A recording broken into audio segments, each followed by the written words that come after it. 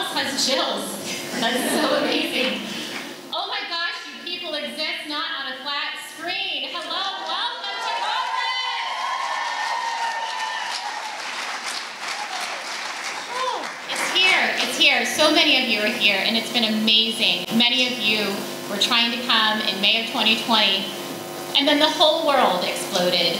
But we are here, we survived, we are one community coming together. So thank you all for spending the time, being here, and continuing to be such an empowering message to the entire Huntington's disease community. Oh yeah, I'm Jenna, hi. No way.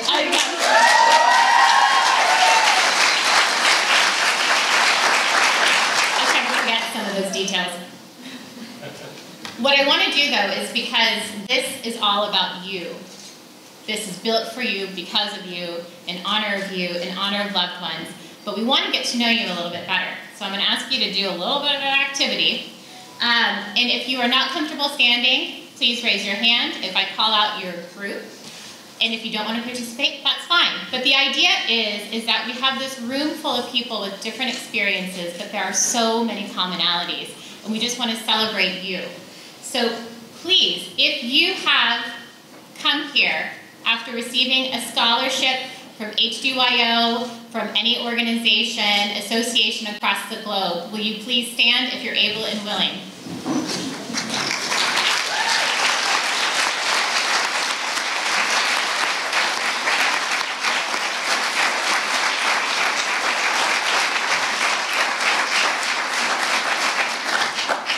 That shows the commitment for all of those people who worked tirelessly to send you here.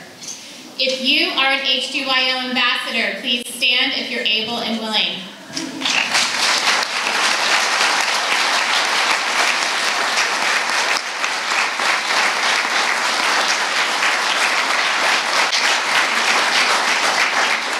You're going to learn a lot about the ambassadors, and they have an amazing booth, but please use these ambassadors as people to help guide you throughout the weekend, and at the very least, being a listening ear.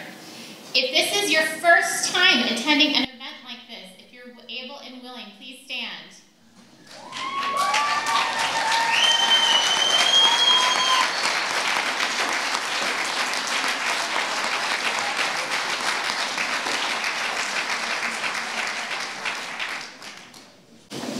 We know the investment that comes into this. We know that sometimes it's intimidating, but you see how many people are in the same exact circumstance. So please use each other as well as us to lean on if you have any questions. If this is your first time leaving your home country, if you're able and willing, please stand.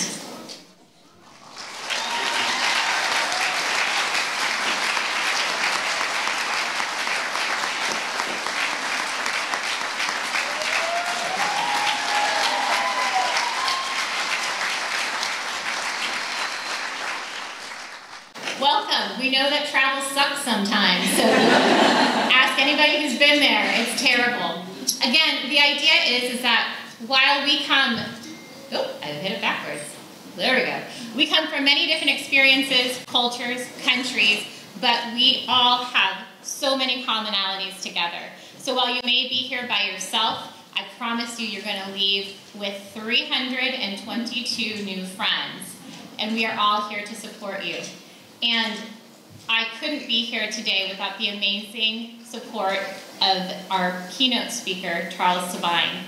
You all know him. He has been a tremendous inspiration to this community, and he continues to do so each and every day. So it's my pleasure to invite Charles to come up here.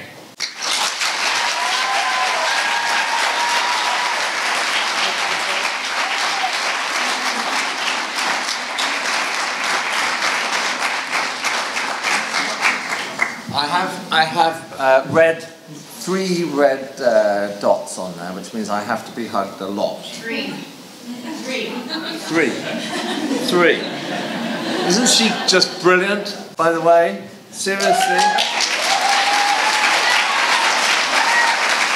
You guys, you are really lucky to have someone as impressive as Jenna. Happy, not Valentine's Day, St. Patrick's Day. Happy St. Patrick's Day. Are you enjoying it? Yes. All right. Well, you will be enjoying it even more in about half an hour, I assure you, because I'm going to tell you some of the reasons why you guys should be super excited. There are more of them than you could have been imagined. And I'm going to tell you them now in a way that is different to the talks you will hear from the professionals who are so brilliant here this weekend, whether from companies or clinicians, because they are bound by data about what they can say. I am not bound by data. I'm just someone who used to be a TV journalist and who has lost most of his family to HD. So, okay. Oh, by the way, sunny Glasgow. Who needs these? You know, it never rains in Glasgow. You didn't need to give these umbrellas, no? At least when HDYO's here, it never rains in Glasgow.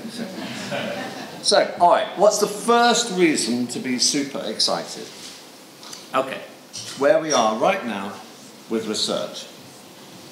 I've just come back from a 7-city coast-to-coast tour in the United States, visiting companies with new cutting-edge approaches to solving our disease. And these biotechs and pharma companies, what happens is that they invite me to spend a day with their scientists and their other staff to explain the unique challenges of HD and how they can best collaborate with the global patient community. And here in the UK, now I'm back, I will have 2 more visits later this month, one in Oxford and another in Cambridge. And now all of these represent very serious, indeed, new approaches toward not just the symptoms of HD, but more importantly, what's called disease progression. That's delaying or slowing the holy grail of research. We're slowing or delaying the disease progression.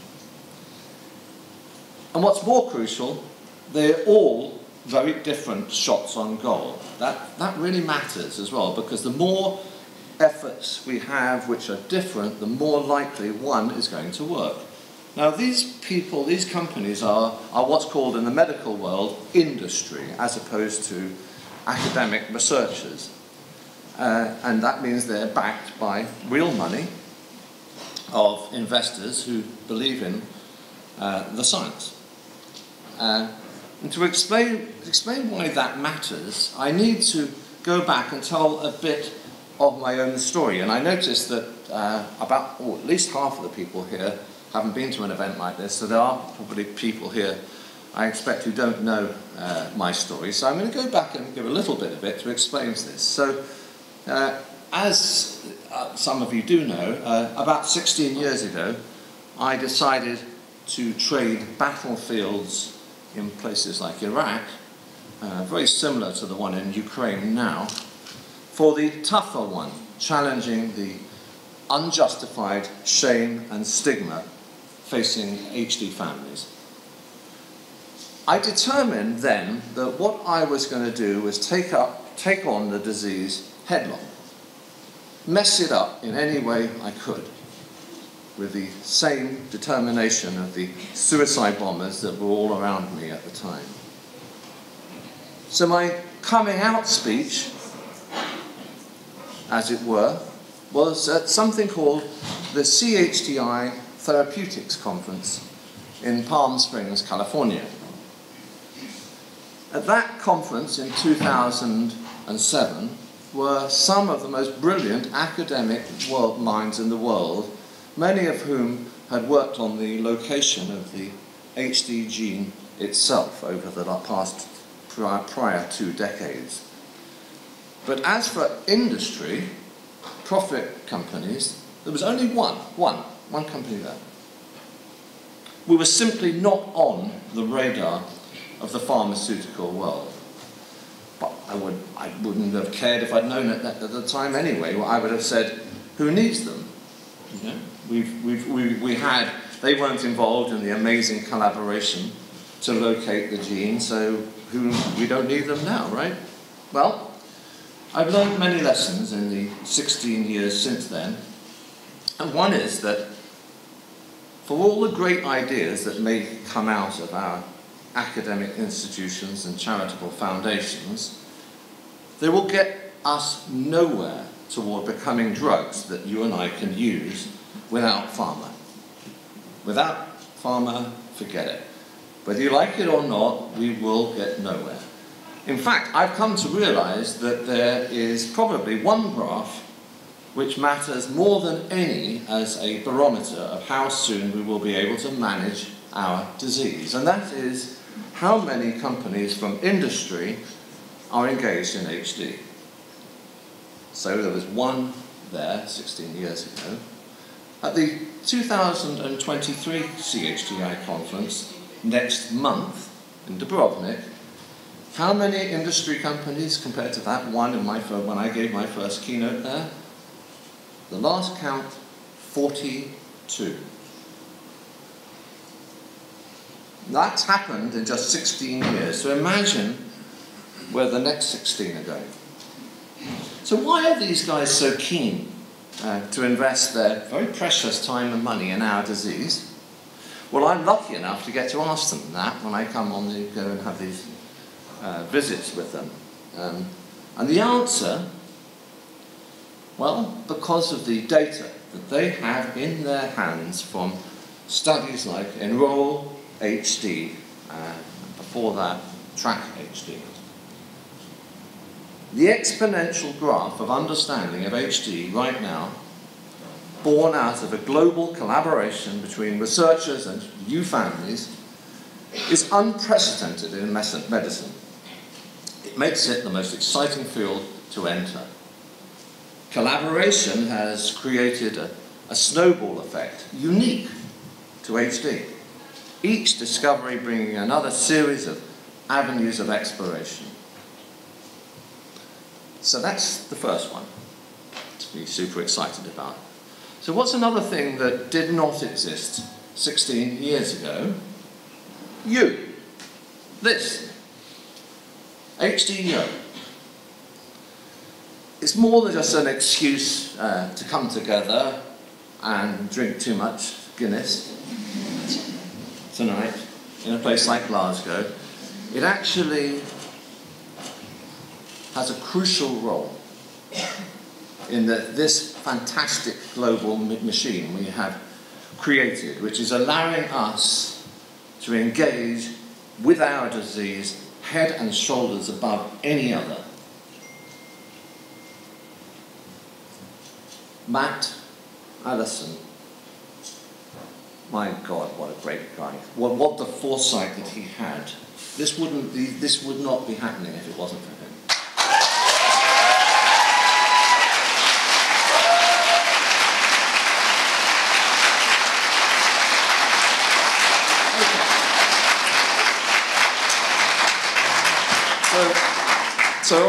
So what do I mean by this having this all having more than just a reason to have a party? Okay, let's just take its role in tominersen.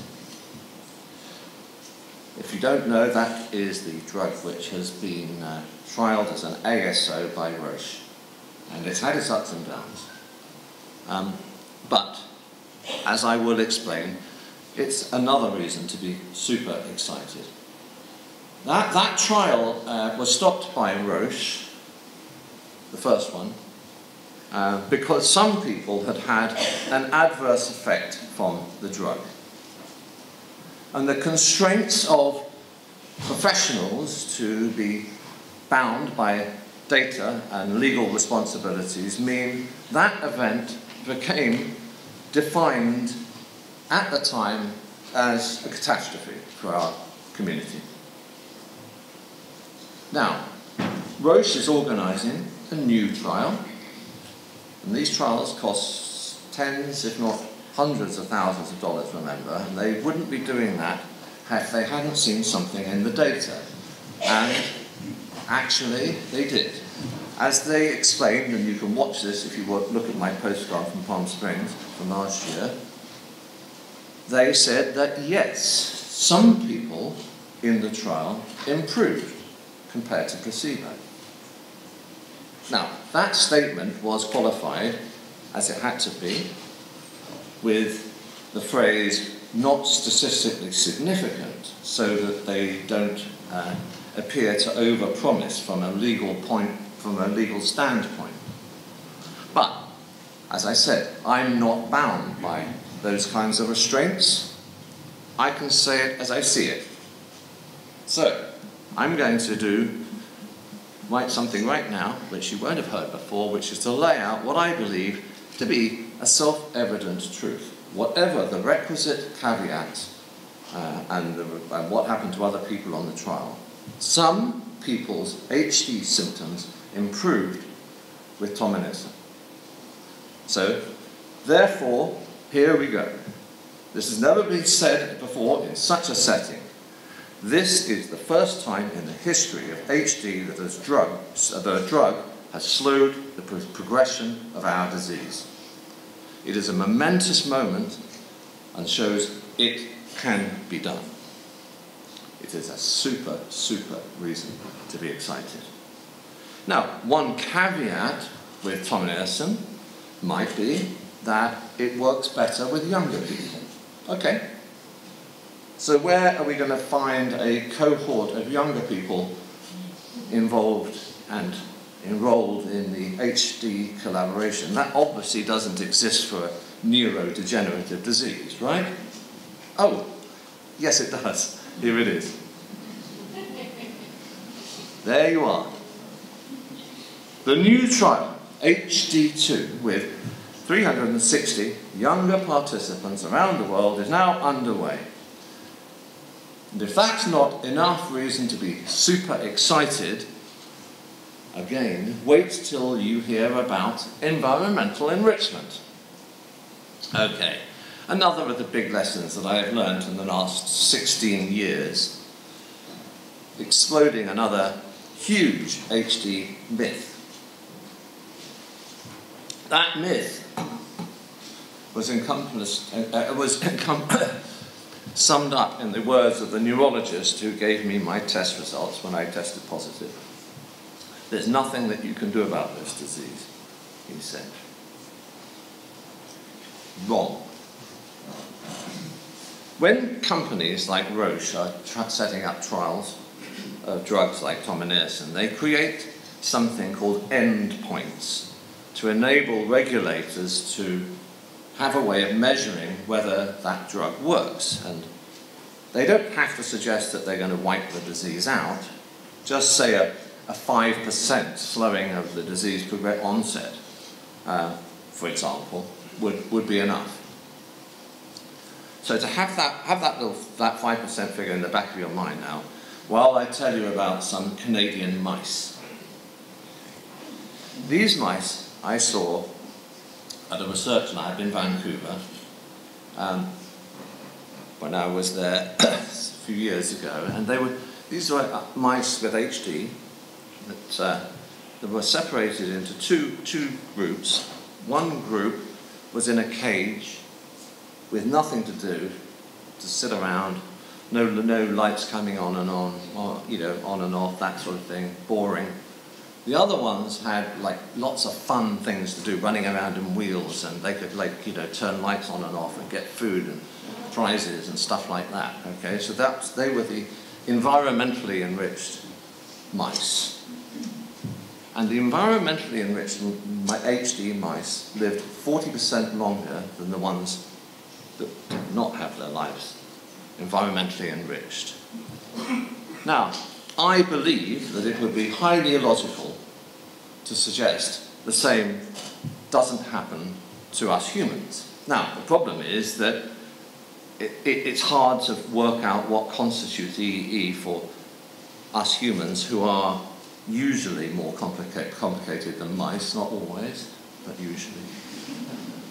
also, how would researchers work out what they would call be a control for a human trial? So basically, impossible. We can't do a human trial, so we have no human data. And this is where what I call the data ditch comes in. Because if there's no data for humans to suggest that environmental enrichment benefits, unlike the mice, for which we do have the data, no professional clinician or doctor or scientist can tell you that it is the case. Now, I can say it because I'm not a professional, but a family member. And of course, you know, it's entirely your right to say, well, I only want to listen to the professionals, not this bloke who doesn't know anything. Absolutely, totally, you're right. But I would point out that I have never found a single researcher, scientist or clinician who disagrees with the following thesis, even though they can't say so on the record. So this is my thesis. All right, this is what I firmly believe. 1, environmental enrichment benefits people in our situation. And when I say our, I mean mine as someone, I know I'm presuming that a lot of people here are gene positive, although not probably all, but anyway, those people, okay? And a lack of it makes, a lack of environmental enrichment makes things worse, okay? And the difference, so that's 1. Number 2, the difference between hiding HD away, as my family did, and so many others that we all know about, and being open, or even better, engaging in Enroll HD or the HDYO, will slow your disease progression in the same way as a drug might. Let's say probably 5%. That's my view. So, my belief, by the way, is that this effect is magnified exponentially if you are doing it from a young age, as you are. So, just by being here today, you are already significantly affecting your later disease progression. And, by the way, there are a lot more 5% lining up in those biotechs that I am meeting up with, let alone Tom and Earson and the other ones represented in this building. We can and will make HD a condition we can manage, not a disease that we have to fear so much we can't even speak its name. That, I promise. Have an absolutely brilliant Congress.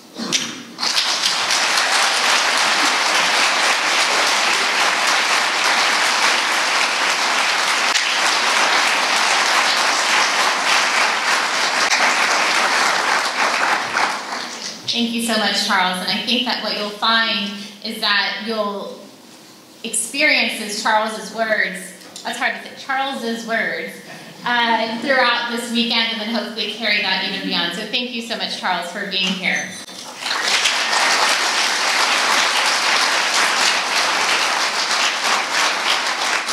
I'd be remiss if I didn't celebrate and reminisce a little bit about what HDYO has gone through in the past now 11 years.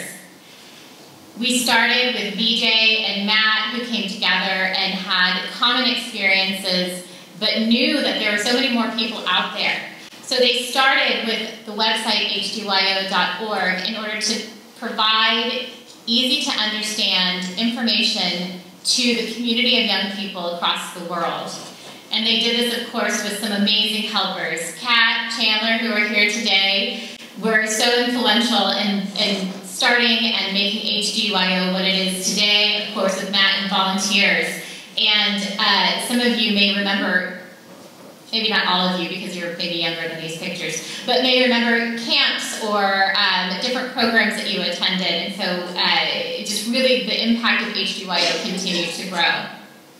So over the past 11 years, we have served more than 7,000 young people in over 90 countries, shared 200,000 resources, and our website is well over 7 million views. That shows the power of people coming together, the power of having information readily available at the tip of a finger in order to help provide that information, those resources, and that support to people across the globe.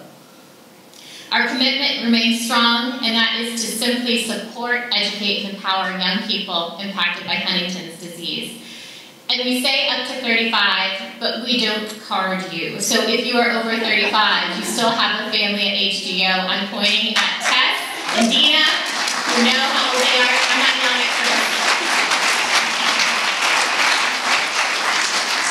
So as I mentioned, it's really people impacted by HD, and this community is huge. It includes people who have been technically diagnosed with symptoms of HD, with juvenile onset HD, people who just want to learn more about Huntington's disease, feeling concerned for any reason, at risk, in a family with HD, know someone, a partner impacted, someone who's tested positive, negative, the list goes on and on. So if you have people in your family who need support, send them our way, because the worst thing that can happen is someone feels alone, because there are so many resources out there and good people who want to help.